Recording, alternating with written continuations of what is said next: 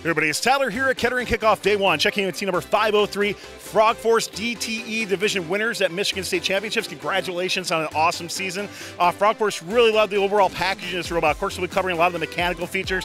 You got to take a look at this elevator, something called light-sabers, which we'll be talking about as well too, and some great programming. Take a look more about 503 and Frog Force coming up here on Behind the Bumpers.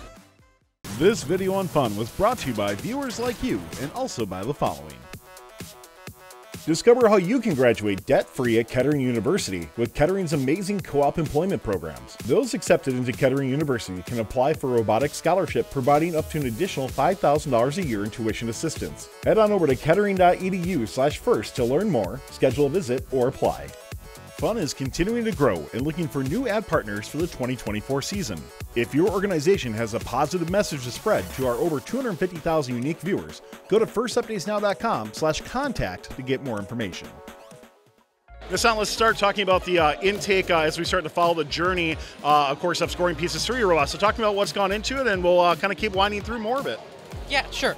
So this is our second intake generation. We originally had a pneumatic-powered intake that slides out from back here, but we changed that up for a 4-bar after some inconsistency issues. So our cube intake runs down under here, and then runs down into our indexer here, goes through these two rollers to get it centered, and then into our claw. And then our cone intake goes down on these ramps, down into the center of our claw from the single substation. Do you want to run cube intake?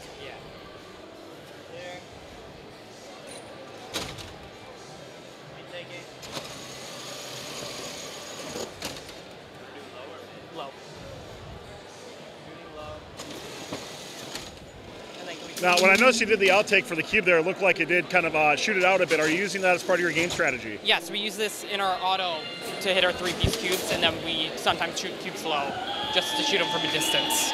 The other thing I want to ask you too is you talked about making a change on there. What made you want to make that change, and what were the results of doing that? Did you get better by doing it? Yeah, we had trouble with our intake coming out a bunch when our basically our pneumatics were inside some tubes, and whenever those tubes were bent, we had trouble actuating our intake.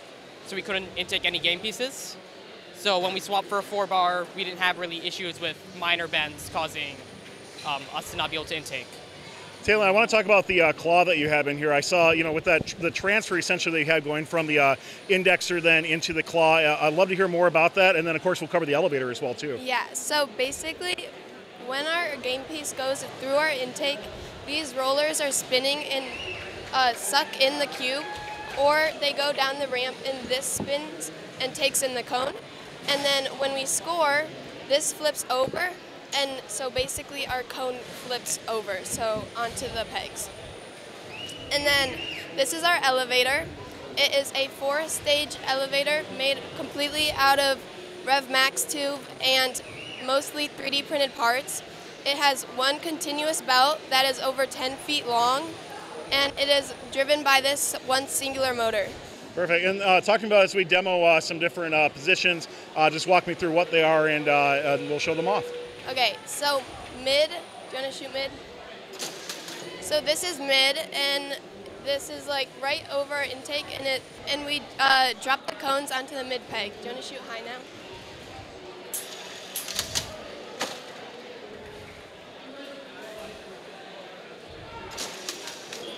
So this is our high position. It's very tall, and we use this to shoot high cones and cubes. And then I know you talked about earlier, we mentioned something about light-sabers. Talk to me more about what that is. So these are light-sabers, these silver rods on the sides, and basically they reroute our wires and pneumatics to our claw so that it functions and can actuate the pneumatics. So this is a lightsaber. It extends like this. That's why we call it lightsaber, because it's like in Star Wars when it extends. And yeah, that's basically what our lightsabers are. Let's start to wrap up on this, Sanjay. Talk to me about programming side of things. I know you're using amputated detection, doing some path planning as well, so I'd love to hear more about what you did this year. Yeah, sure. So to start with our robot, we have 2 cameras. We have one camera up here and one camera in the back. Both of these are connected to an Orange Pi 5 embedded in the robot that's running photon vision for our April tag detection. And we use that to constantly update our odometry both during teleop and autonomous. For autonomous, what we do is we do fully in-code path generation. We have a custom path generator based heavily off of Team 6328's path generator, where we specify these landmarks on the field. So you can see these are a lot of the different measurements we've taken of each side on each of the fields we've competed on this season. So we measure different distances, and these we convert into actual two-dimensional points in the robot code. And then every single waypoint in our paths is relative to one of these, meaning that in the code I say I'm either in the shop or maybe I'm at this Kettering event, maybe I'm at our week 1 event. All of that and our paths will get automatically scaled to whatever field we're on because it's relative to the actual game element. So it helps us be a little bit more resilient to changes in the field. Last thing I want to ask you is with the April tags in particular, obviously last year was the first year we saw it. There's some new changes coming in regards to April tags, just in regards to like what configuration is. Have you looked into that at all? Does it even make a difference really for what your team's looking at doing?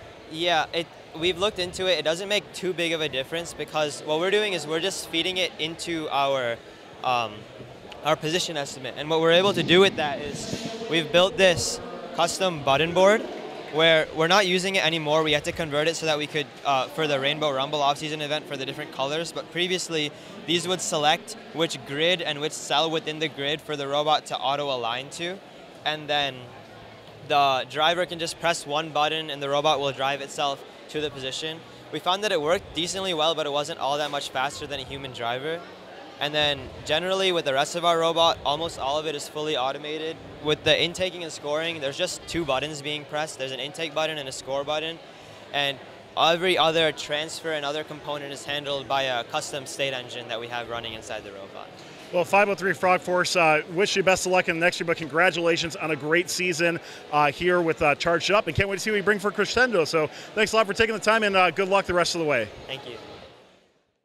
This video on fun was brought to you by viewers like you, and also by the following. Discover how you can graduate debt-free at Kettering University with Kettering's amazing co-op employment programs. Those accepted into Kettering University can apply for a robotics scholarship, providing up to an additional $5,000 a year in tuition assistance. Head on over to kettering.edu/first to learn more, schedule a visit, or apply. Don't forget to like, subscribe, and ring the bell to stay up to date on our new videos. Keep the conversation going and provide your input to our content. Most live shows can be found on the First Updates Now YouTube channel, live competitions at twitch.tv/firstupdatesnow, and join our Discord at discord.gg/firstupdatesnow. Check our other social offerings on TikTok, Instagram, Facebook, and Twitter.